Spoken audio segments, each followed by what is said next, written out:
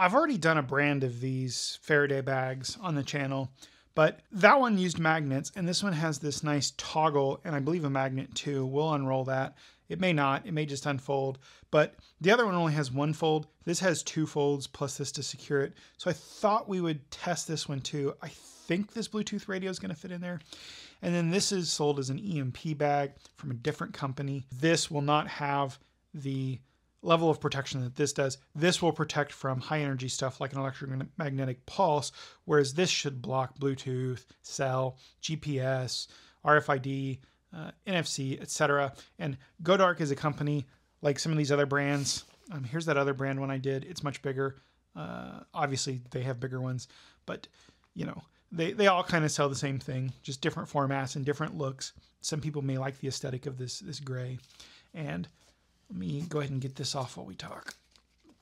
The thing about these, if you haven't seen the other video, is you have all these devices on you that are emitting stuff. You know, they're connecting to stuff. They're connecting to Wi-Fi, Bluetooth, NFC, RFID, everything that I said already. And that's cool, but sometimes you want privacy. Say you're in a bad domestic situation and you don't want your phone tracked by your partner because you're trying to get away, but you're going to need your phone. Even if you turn like an Apple phone off, an iPhone off, you can still find it via Find My iPhone if that's enabled. It's just easy to throw it in here, and that should block that. Another thing, car keys now. They have the remote start, they have the push button start. All those ones with push button start are using some kind of RFID or NFC. I think it's RFID because of the distance. And that is sending, you know, a frequency to the car. So if the keys are within range of that antenna, someone can push that button and start your car. It'll shut off after a set amount of time, depending on the manufacturer. But what's happening is people are stealing cars that way. They come around and they get into your car, they start your car and drive down the road, and then they can have time to bypass that or do other things. Or they can just clone your keys. They can get, if you've got them up by your front door, they can just walk down your sidewalk or come into your driveway at night, clone your keys, and then take your car. You put it in something like this, that signal's not getting out, not a problem. And these companies sell, you know, different sized ones, so you could get one that would, you know, fit in your bag, or you just keep it on the table by the door or whatever. Put your keys in there to come home, peace of mind. So let me show you the test here on this one. Go ahead and turn this Bluetooth speaker on.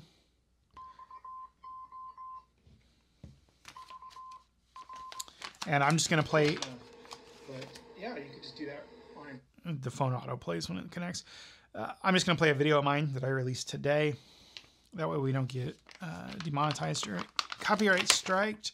So I'm going to put it in this bag. And this bag is going to be around 45 decibels of attenuation.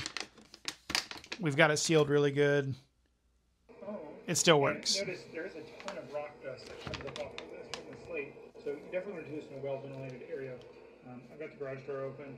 I really should. So you can tell it works. And just to keep it fair. You could also just do a little bit of PPE. Definitely not the kind of dust and stuff that I'm breathing, so keep that in mind. I'm going to do this inside. So now let's try it in here. It should fit.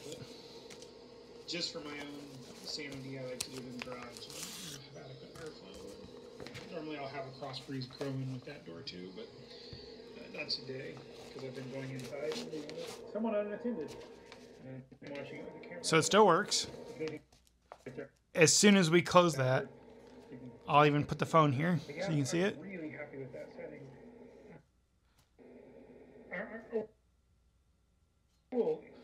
So just barely pinching that's enough to shut it off, and you're going to fold that twice, and then you're going to hook that on there.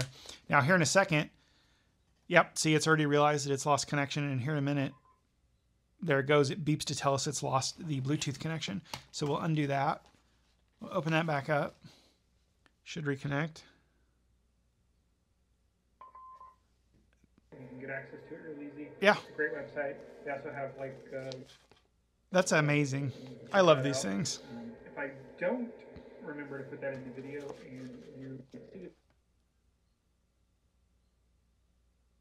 Here again, it's going to shut off in a second.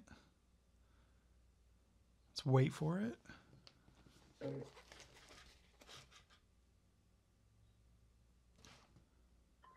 There it goes. It is now shut off. It's lost its Bluetooth signal. We'll open it back up. Give it a second. There we go. I don't think anything's going to really happen, but... So there you go. And it is working. Now here on the card, you can see they talk about, you know, it'll block Wi-Fi, Bluetooth, GPS, cellular, EMF, EMP. Something people do, or something people do. Guys, I need some caffeine. One of the reasons people use these is they're worried about just general EMF. So they think that the electromagnetic field coming from their electronic device like impacts them negatively. They can put it in here and then it can't get out, just like it can't get in. So, you know, that's up to you. I'm not sure that's a thing, but some people think that's a thing. And even if it's placebo effect for them, awesome, because it is going to block stuff. Now, who is this for? If you work in a secure job, if you deal with very high-end clients or something, and you want to rest assure them that they're not being spied on by your device, if you're in a bad domestic situation and you need to stop that tracking feature, or if you just don't want people poking around on your phone. It is very easy to get access to someone's phone these days. There's always exploits coming up that are found for Android, for iOS, for all kinds of things. Same thing with your keys. You know, there's a lot of crazy gadgets out there that can do a lot of things. And this blocks those signals from getting in or out. This does claim it does between 200 megahertz and 40 gigahertz in the book, which is CDMA, GSM, PHS, DCS, 3G, 4G, 5G, LTE, Wi-Fi from 2.4 to 6 gigahertz, Bluetooth at 2.4 gigahertz, GPS at 1 to 2 gigahertz. This would handle a high altitude EMP to military standard 188, 125, 2. Again, these would work fine for an EMP. They're about 45 decibels of attenuation, maybe 50.